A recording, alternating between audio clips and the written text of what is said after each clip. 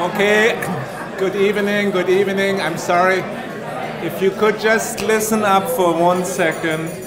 I'm really happy to see and hear that you're so engaged in such lively discussions and in a way that you're continuing, presumably, the discussions that we've had now for, I think, approximately 8 hours. But we are not done yet. There's a lot to be said about sports, there's a lot to be said about soccer, there's a lot to be said about social inclusion, and thus we are going to continue our discussions also at dinner. I thought that the meeting this morning was, and this afternoon was already very interesting, and I, as somebody who doesn't usually study the history of sport, learned a lot, and I thought both the discussions on the role of race and racism in the history of sports and the discussions on gender very much spoke to one another, and they began kind of a conversation also on the global links of these problems. Many of you study one particular region of the world, but for the audience, it was clear how discussions in Brazil and the United States and Africa and elsewhere, how they actually speak to one another and how they add to our understanding of the problem of inclusion in terms of race, in terms of gender in sports. And I think that's a very promising continuation to the discussions that we have had previously in Cambridge 2 years ago and then in Piraeus last year. So now it is my great honor to be able to introduce David Conn, who is perhaps the world's most knowledgeable person on soccer. And he's certainly the world's best-known journalist covering the sport of soccer. David, as you know, works for The Guardian, which is also one of the world's greatest newspapers. It's true. What can I say? It's true. And his reporting on soccer has garnered him multiple awards, including he was elected 3 times the United Kingdom's Sports Reporter of the Year. And then in 2013, he was also elected to be the Sports Journalist of the Year by the British Journalism Awards. David is also the author, along with his many articles published in The Guardian, he's also the author of 4 important books related to the history of soccer, which just testifies to the fact that you're the world's most knowledgeable person about soccer. No one else is but maybe not 4.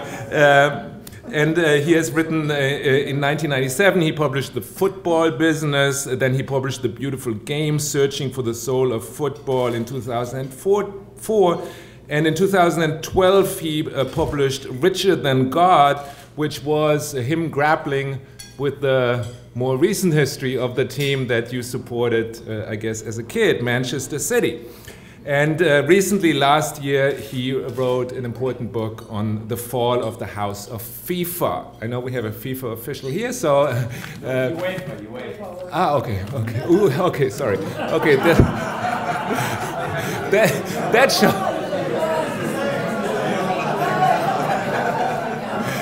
This clearly shows that I'm not the world's leading expert in the history of soccer. So, David, welcome.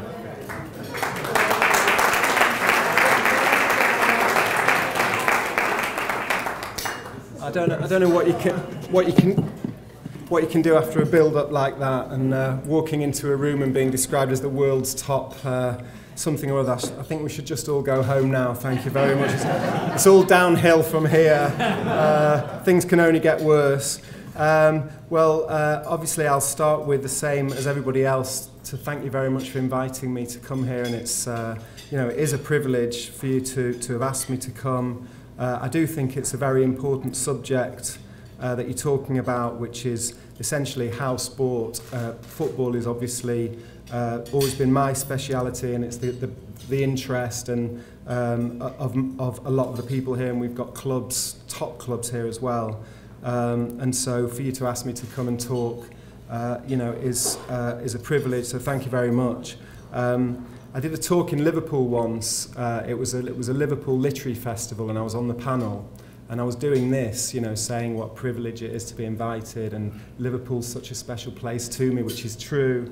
And, you know, it's so nice. And someone in the audience said, "Stop sucking up to us and get on with it." So what I'm going to do now is stop sucking up to you and get on with it.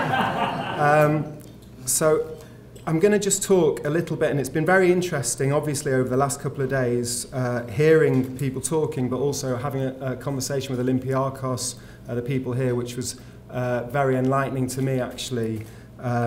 And I think that sometimes we're very familiar with our own sphere, you know, where we are. And I realised that actually some of the things that we're very familiar with in English football, in the Premier League, aren't that well known to Olympiakos, certainly, and even in Europe, let alone in the US. And I actually think it's been quite enlightening to me and changed my perspective a little bit. So I'm just going to take you through some of this and some of the history as well, because actually I think that if we go into just that little bit of detail, I know that it's at the dinner, there is that discipline of everybody wanting to get on with eating, and I'm sure that I'll be apologising like everybody else has been for going on for too long, but I think a little bit of detail is actually going to be quite useful. So just a little bit about my own background. I grew up in Manchester, and we've talked about how sport, and I think it's been really important, how sport can be a force not for good things. We've heard today about how sport can be a vehicle for, well, Barcelona are doing anti-bullying through sport, and then we heard that actually sport can be one of the biggest vehicles for bullying. It can be a vehicle for racism, it can be a vehicle for tribalism, for violence, for division. So we like to think and have an idealised view that sport brings people together, but actually I've thought so much about this, and I used to think, is sport a force for good? Is sport character building? When we're at school, the English tradition of teaching sport in school is it's character building. It's character building. And when we used to play in Manchester, it was incredibly rough playing in Manchester. And you would play teams that, you know, it was dangerous. And I used to think, is it character building that these people are playing sport? So do they mean that if these people weren't playing sport, they would be even worse characters than they are now? Or actually, is the sport giving them a vehicle to be thugs, to be violent? Actually, the way that I resolved this question in my own mind is, sport can be both. It can be both. And so the importance of arguing and campaigning and behaving, and for clubs to conduct themselves, and for people in sport to conduct themselves, for sport to be a force for good, then that is a challenge. And for me, as I'll explain, that became a very central part of the work that I was doing. So I grew up, and I would say that I had a very idealised love of sport. I loved playing sport. Sport was everywhere around in Manchester. It was in the air that we breathed. You decided which club you were going to support, City or United. Sometimes you decided it under threat of, which one you were going to say. I chose the sky blue of City. My story, see, I just know I'm going to go on for too long now because I'm 10 minutes in and I'm still about 6 years old. So we've got to get on to working for The Guardian and writing books and being the world's foremost, whatever it was. But anyway, basically, I still think it's quite a nice story to tell you. So when I was a kid, my father, he did like football, but he'd stopped liking football by the time that we were growing up. So it wasn't like he supported City, so we supported. I didn't have anyone giving me a lead. At the time, Manchester United had, they're called the Red Devils, and they had a devil in the badge, right? And City had the ship and the Red Rose of Manchester, which they've gone back to now. So as a 6-year-old boy, I opened the Manchester Evening News. My older brother, which team are you going to support? And there was a devil, and there was a ship and a red rose and the sky blue of Manchester City. So, and I always had a very idealised view of City all the way through, even growing up. So you know, going to university, and in fact, starting to work And people have obviously written in modern times about what supporting a football club means to you, and how it becomes a badge of loyalty, and it becomes about where you're from and your home, and it has so many memories. And I definitely, obviously, was part of that. So I was debating whether to tell you my guilty secret or not, and I've decided that in the end I probably will. So I did not start working as a journalist. I actually qualified as a lawyer first. And that has always been a very guilty secret of mine. It's not something that you want to readily admit to, in public, as Nick will know. So, but anyway, it's kind of relevant. So I qualified as a lawyer first, but I did always want to be a writer. And in the early 1990s, I qualified as a lawyer, I was working in London, and actually just gave it up, basically, to start writing. And I always say to young people, don't do it like that. So that's just a really silly, overly risky way to do it. But anyway, I sort of decided that if I didn't do that, then I might end up not doing the job that I wanted to do. And what happened was, it stood me, being a lawyer and having that skill and having that discipline, I think, of analysis, did stand me in good stead, and it kind of led me onto the investigative route. And when I started working as a journalist, which I really never thought that writing about football would turn into this investigative journey into all of these issues, some of them very, very serious issues of sport. Because, as I say, I had an idealised view of football. I thought it'd just be a lovely thing to write about football. It was the early 1990s, and that is when the big money was coming into English football. So I found myself, because of the background that I had, being asked by the first newspapers and magazines that managed to give me any work to look into this thing about the money coming into football. And actually, my sort of moment of big realisation that sent me on the whole journey was actually a takeover of my own club, Manchester City. We were taken over, and this again, I know that definitely know I'm going to go on for too long now. We were taken over by a former playing hero of ours called Francis Lee. And he was someone I idolised when I was a kid, and so did all the fans of Manchester City. So when he took over our club from a chairman that we'd grown up hating, we thought, this is deliverance from the bad times, and he's going to bring the good times to Manchester City. And I felt like that. I felt like that as a supporter.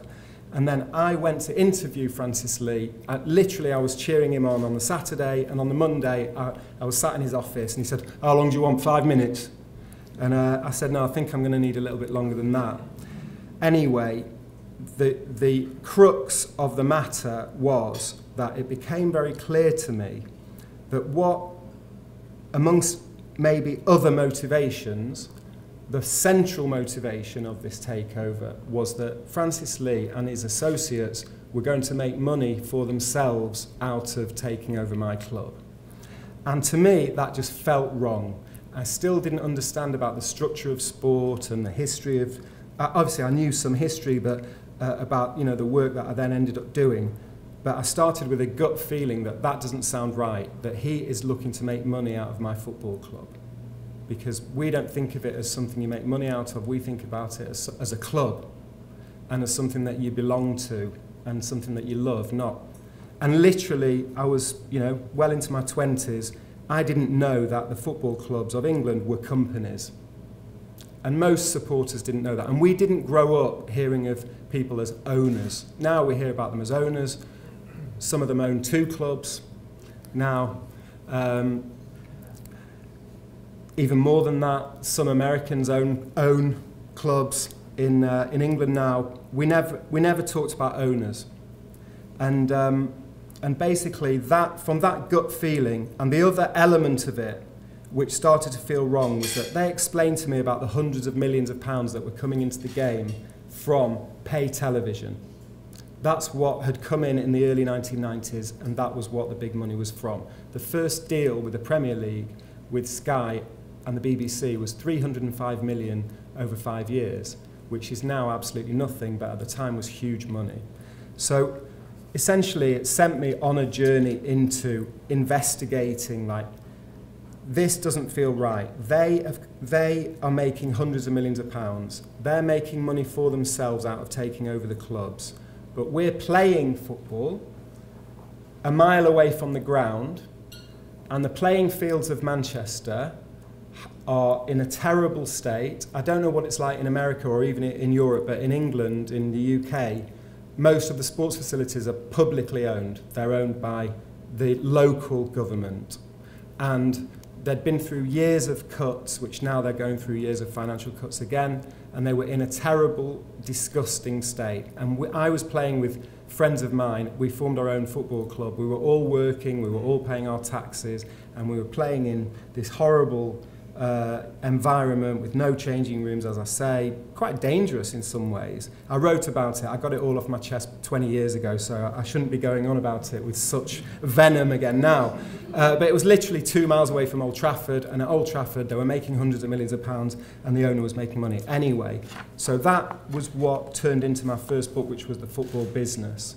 And that exposed, not exposed, but told the story of this modern transformation of English football. And just to give you the bare bones of what happened, in 100 years before that, we had the Football League, and it was, well, just take it from me, otherwise we'll get into far too much detail about when did the 3rd and 4th division join the other two. But basically, we had 100 years of 4 divisions, and the money was always shared within football.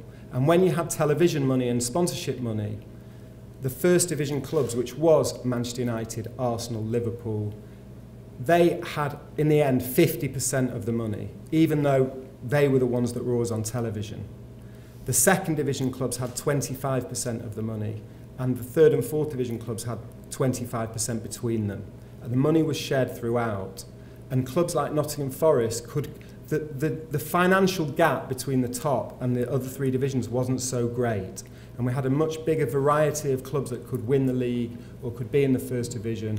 And that's how a small club, if you got a genius of a manager and a set of circumstances, could rise up like a miracle and even win the European Cup. What happened was the big clubs wanted more of the money. They knew that the satellite, that 1992 was a new television deal, and now we had pay television. So in preparation for that happening, they engineered a breakaway from the sharing of the money.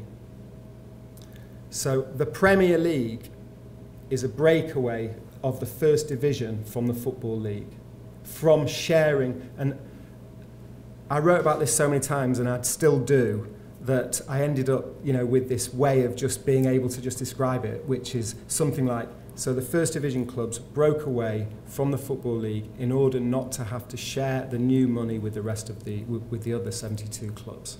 So I wrote about that in The Football Business, and then obviously what happened was the clubs are companies.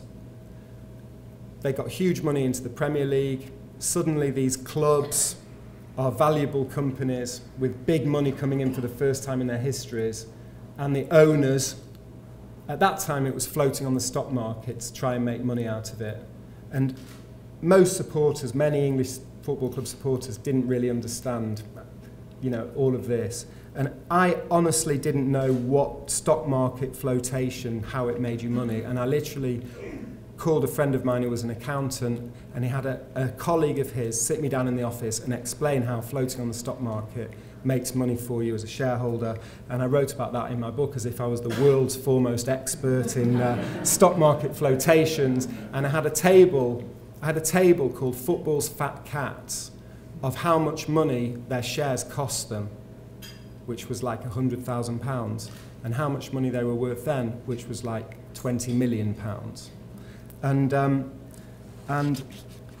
the encouraging aspect of this was that at the time, and I know the Premier League is a great success, and nobody's saying that it isn't, and that they haven't run themselves and run the clubs very, very well.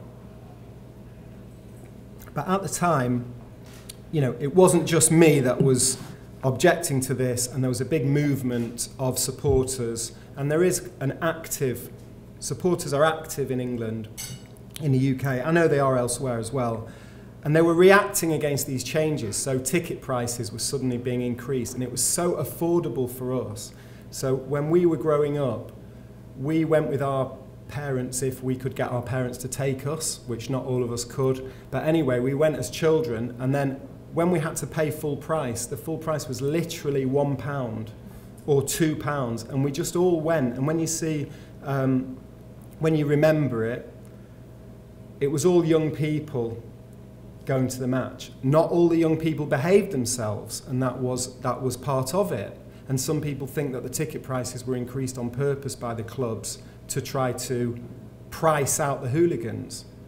But they've priced out a generation of young people, and it was a very huge formative experience for us to be part of something so big in your own neighbourhood that you could go to. That was a national and international thing, football, to stand on the terraces. And it's formative to, I'm sure, many people in this room, and you know, I mean, to our generation, it was one of the biggest formative experiences for our generation.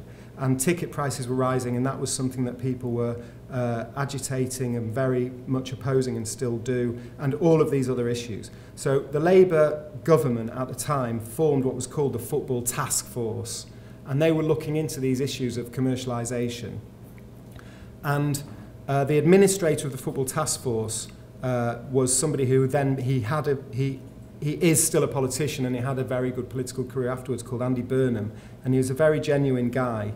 And he actually read my book, The Football Business, and he said, I accept your, I accept that analysis, and we want to do something about that. To cut a long story short, because, it's a dinner and we want to eat at some point, they produced a report, and they managed to get the clubs to agree. And part of the reason that the clubs agreed was because the European Commission, by then, was attacking the Premier League for collective selling of TV rights. So they were saying, you are acting as a monopoly, as a cartel, by 20 of you gathering together to sell your TV rights. It's anti-competitive. And obviously no one in football but agrees with that. Everyone agrees that a league should sell rights, but it was a very serious threat. And the government, they wanted government support. So at that time, the government said, they had a deal with them. The government was not going to pass a law to make football more equal and to redistribute the money and to do anything about ticket prices. They were not going to bring in a law. So little Andy Burnham, on his first political job after Labour got elected, with some round glasses, and I think he read my book because he was canvassing for the Labour Party, and someone punched him on the nose, and he broke his nose, and he was in hospital, and someone brought him my book to read while he was in hospital, and that's how it ended up happening. And anyway, he phoned me and he said, I'm gonna try and get something here. And what they did, and I actually dug out this report, which is 19 years old now, and I had it in a box somewhere, and I was coming here and I thought, I'm gonna find that. Is it in the shed? Is it in the, which box is it in? And I found it, investing in the community. And what he got them to agree to was that the government would support collective selling, and in return, the Premier League would, and I'm going to actually read it because it's, the actual words are really important, the specific word that was used. The Premier League should continue to make a minimum of 5% of income available post-2001, primarily for investment in grassroots facilities and projects. 5% of income the Premier League was going to give, right? And Andy Burnham, I remember him calling me and telling me, I'm going to get them to agree to 5% of income. And I said, 5%? They were giving 50%. They've broken away from 50% of sharing. And you're coming boasting to me that you're going to get 5% for them. Anyway, now it's not just Andy Burnham that boasts about the 5%. Now the Premier League boasts about the money they give. Right. But this is what's been so interesting to me here, is that the Premier League does give money to grassroots facilities and to community projects. Every Premier League club has a big community project. We don't really call them foundations mostly. I think Manchester United is called a foundation. They have community programmes. The total that the Premier League gives now is £100 million a year. They also give money to the Football League, what's now called the EFL, because they thought that in America, they want to break soccer in America, obviously, and they think in America you only understand competitions that have 3 letters, NBA, MLB, NFL. And they're like, why isn't the Football League big in America? And then they said, we're having a great rebranding, we're calling it the EFL. Anyway, this is why we hate the Premier League being called the EPL because we just think that's just Americans. They can't. The Americans can't actually take in Premier League, like that many letters. Anyway, so where was I? So the Premier League also give money to the EFL for community projects, and they really do. And they do give them. Also give them money just to the clubs for what they call solidarity, which I find a cynical word. When they're broken away from 50% of sharing, they give a bit of money and they call it solidarity. Now, I'm really used to criticising the Premier League for not giving enough, and because they have not kept to this pledge of 5% of income. And what it became, and to be fair to them, there was a minister afterwards and he tried to get more out of them, and he made a mistake because he asked for like 6% or 10% above a certain level, but he only asked for it out of the TV rights for the UK, the domestic TV rights. So they've always taken it since, the Premier League's always taken it since then, that it's 5% of the domestic TV rights that we distribute from, right? And at the same time, the international rights have gone in enormous, and the international rights are now £3 billion over 3 years, but that doesn't count. We keep to 5% of domestic rights, and we don't keep to 5% of income. That was superseded, that's finished now. So that's why I like to dig this out of the shed, and I like to go back to that and say, I thought it should be a lot more than 5%, but at least if you said 5% of income, stick to that. And if you Google my name and 3.6%, you'll find that I've written a lot, that all they're giving is 3.6% of their TV deals, and their income last year was 4.4 billion. And so the 100 million is 2.6% of income, 2.6%. So that means that 97.4% they're keeping, or they're giving some to the Football League, but they're keeping 97.4% to do what they want with, but we hear a lot about the 2.6%, about the work they do, about the redistribution, about how no other league does that, and how good they are, and how great the work is. Now, when they started doing this work, you can imagine, like for me, starting out as a journalist, the government has actually read my book, the government has got to deal with the Premier League, and the government is doing some of the work which I've been pleading that they should do. So, in some ways, of course, you know, I'm not just pleased about it, I'm quite emotional about it, that this work is going on, and I had some part to play in it happening. And maybe I'm being unfair to them, but when I started to feel that this is being done for their own image or for relations with the government, to say to the government, look at the good work we do, you should never regulate us, you should see us as a national asset, which obviously they are. And as I say, I may be being unfair because so many people working in the community programs are really genuine people, and the work that they're doing is fantastic work, a lot of it. And I did do a lot of reporting on it at first and thought, this is what football clubs are supposed to be about. Of course they're about what we see of the great players, of winning, of competing, but that attraction and that appeal that they have, that should be used to do good. And actually, the core purpose of the clubs themselves should be to be a force for good in the world, to promote participation, to promote all the good values that we've heard about and that other people have been talking about. And so, as I say, I may be being unfair, but I've stopped really praising it, and I end up being a little bit critical about that it's not enough, and that maybe... And the thing is, so many of the clubs are in the original poor areas that they were in. Like Liverpool is one of the poorest areas in the whole of the UK, in the whole of Europe. There's terrible social problems in Liverpool, which have improved a little bit. And so the club itself is doing more.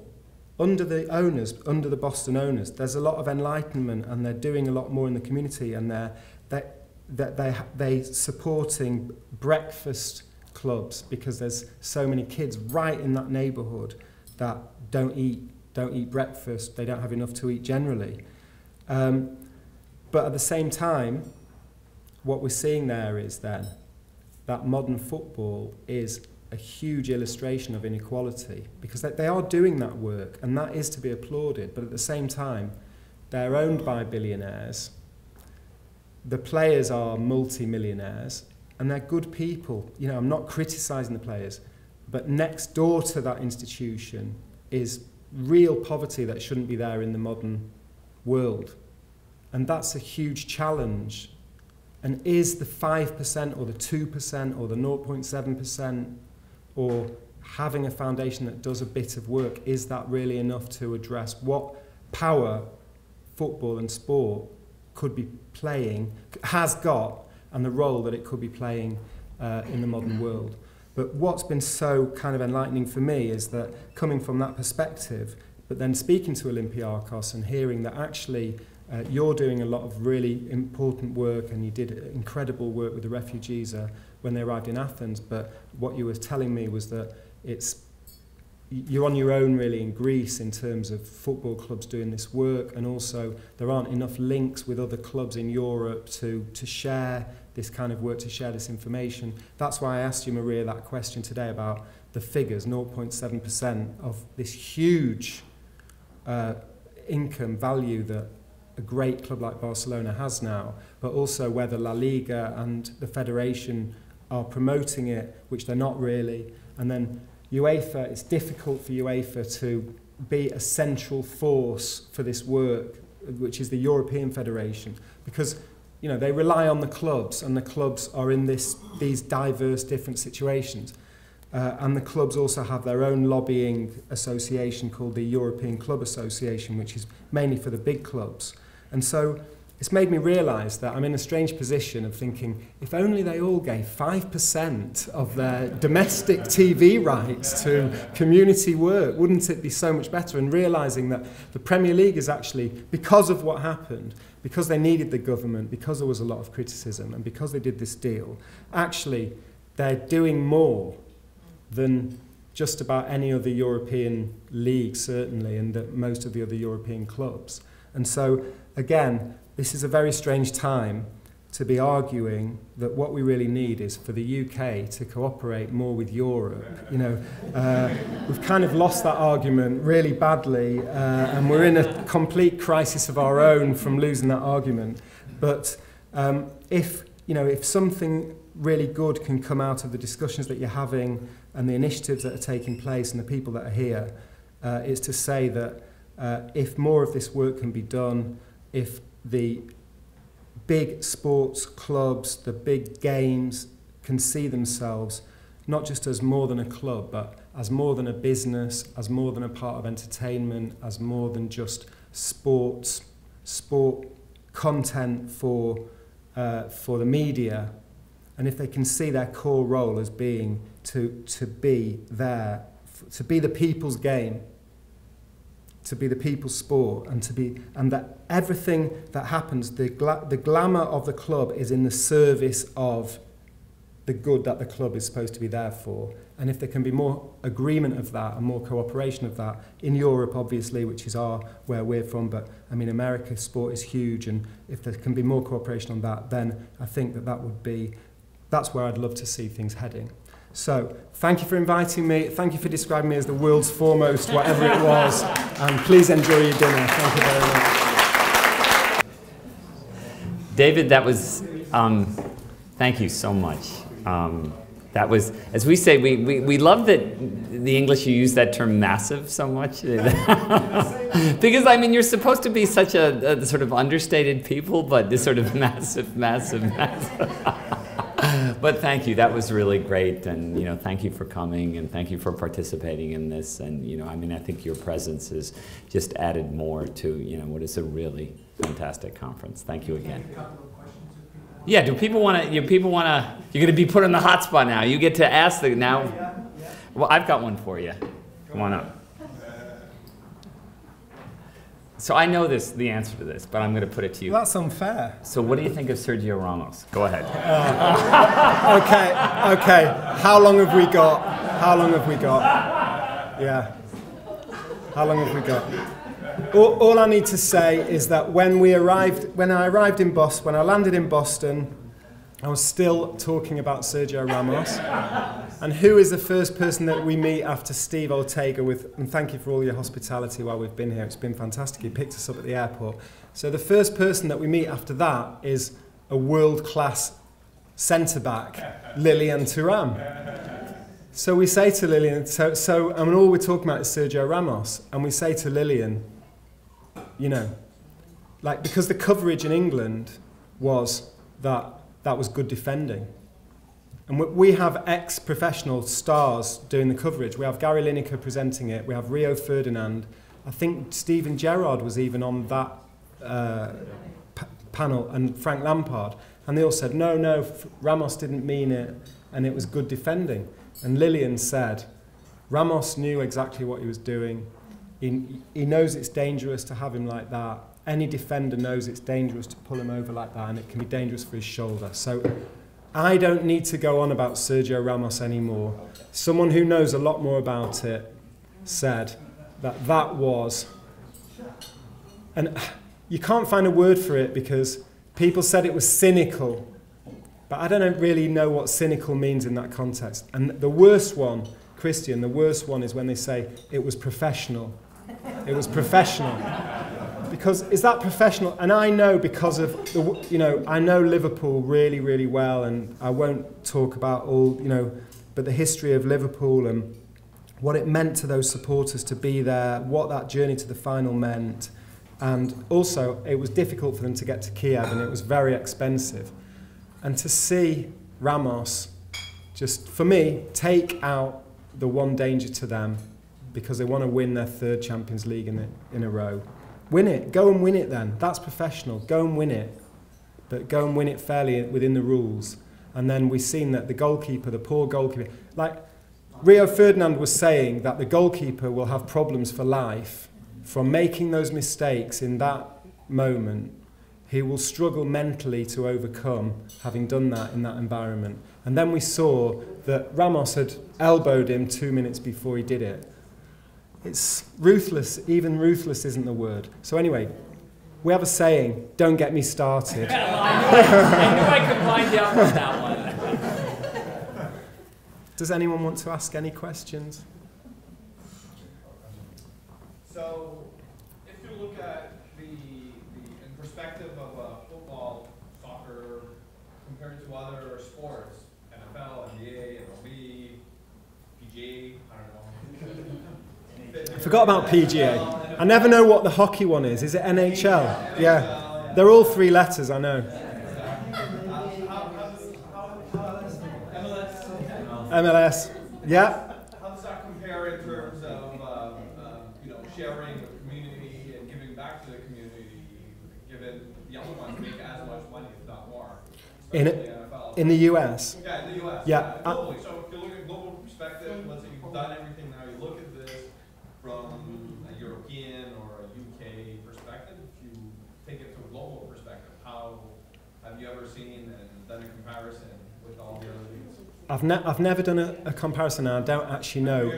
I don't know that much about US sport, but one part of it, which if you hadn't brought me up here again to answer questions, but one part that I missed out was in my investigations, if you like, at the beginning to the commercialisation of football.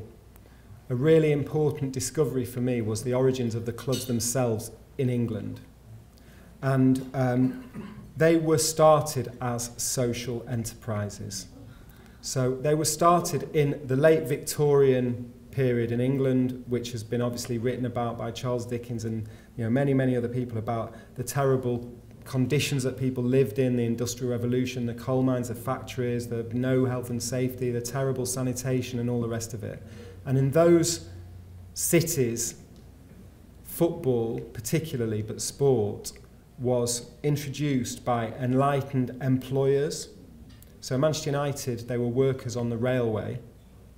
West Ham were workers, it was an ironworks. Arsenal were the gunners. It was an artillery, an ammunition factory, the Woolwich Arsenal. But many of the clubs, including Manchester City, I was totally unaware of this when I was growing up, so it's not like why I started supporting them at all, nothing like that. Most people have grown up quite ignorant of the history, and it was amazing really to discover it, that Manchester City, along with a lot of other clubs, were started by churches. And so the church was in these neighbourhoods, and they could see all these social problems, and this game arrived from basically the upper classes, and they formed football clubs, and it's documented to try to give people something more constructive to do. And in these, wasn't that character forming? it was character building, and in these, yeah, because the guys then took it in their own way, but in these community programs now, where you're trying to, you know, fight substance dependency, criminal offending, and all the rest of it, that was the basic purpose of the clubs right from the beginning. Right. Now, so I'm not religious myself, and I'm not also saying that, you know, it was wrong for them to then become professional and become these great clubs. That's an amazing history in itself. But what was so satisfying for me was that it shows that your gut instinct, that doesn't feel right, that someone's bought my club now, and he wants to make multi-millions out. That doesn't feel right. That doesn't feel like what it's for. When you study the history, you realise, yeah, that isn't right. That isn't what it's for. And so that's why I'm trying to say that in whatever way, however it's done practically, the core purpose of the clubs and of the sports should be to do this good in society. But that doesn't mean that there shouldn't be great clubs with great players having these great competitions. It means that should be in the service of something even greater than that. But what the NFL does, I don't know. You'll have to look on the website. Oh, that would be a big book for you. Yeah. Sebastian? So I have a question. It's a little bit far afield from the conference, but I feel like I would be remiss to ask, how do you feel about the England's chances in the World Cup? Yeah, somebody else asked me that. Well, you know what's interesting is that this time there's no expectations whatsoever. So they've actually got quite a good young team that all play with top players, you know, that play with Brazilians now and against Brazilians and, you know, Spanish and, you know, and they're not over, and French, and they're not, sorry, and Greeks and, and Americans, and We're not there.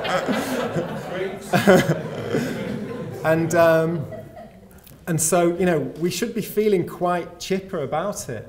And normally we can have a terrible team, and not we, but generally people think we're going to win it, we're going to win the World Cup, you know, and then we're really shocked when we get knocked out by Iceland and it's a national disgrace.